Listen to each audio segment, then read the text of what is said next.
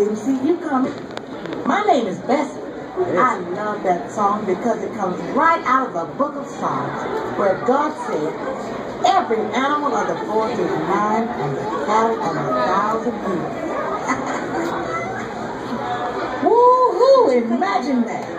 Why, I bet you're surprised that I can do more than just Did you know that cows were created on the 6th day?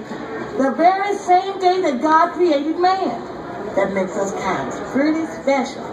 And did you know that of all the animals that entered Noah's ark, the Bible lists cattle first? And guess what? One day, every living thing, including cows, will praise the Lord. Won't that be a miracle? You know us old milk cows. We love living at the Grand Dairy Farm. But I have to confess, when I felt Billy Frank's cold hands at milking time, 5:30 every morning, I'd swish my wet tail right across his face. Gotta admit though, Billy Frank never got after me too much. I think every time he sat down for breakfast with a cold glass of milk, he appreciated my special gift. Moo-wee! Now be sure to get you some of that good old cold milk in the dairy bar before you leave. When Billy Frank left this old farm for Bible school, I sure did miss it, boy. But we heard through the barnyard chatter that God was using him in a mighty.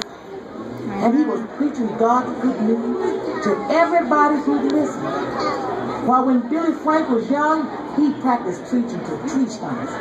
And he even practiced some while milking me. Do you know what the good news is? Well, you're going to learn all about it here today. Billy Frank went on to preach that good news to millions of people all around the world. Some people call him God's ambassador, the pastor, the president, the leading evangelist in the world.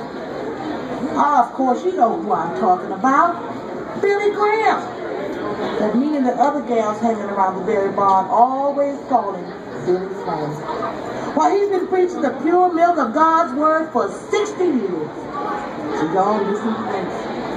You'll see how God can use anyone who obeys him. Even a farm boy from Charlotte, North Carolina. Amen. And yes, even you, child. Well, now that we've gotten acquainted, let me tell you that you youngers can have a little fun while you're here. Before you move into the theater down the way, you pick up a card.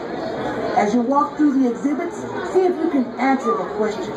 And after you're done, go by the bookstore where you can exchange a completed card for a special gift. Now you be sure and tell them Bessie sent you. Now get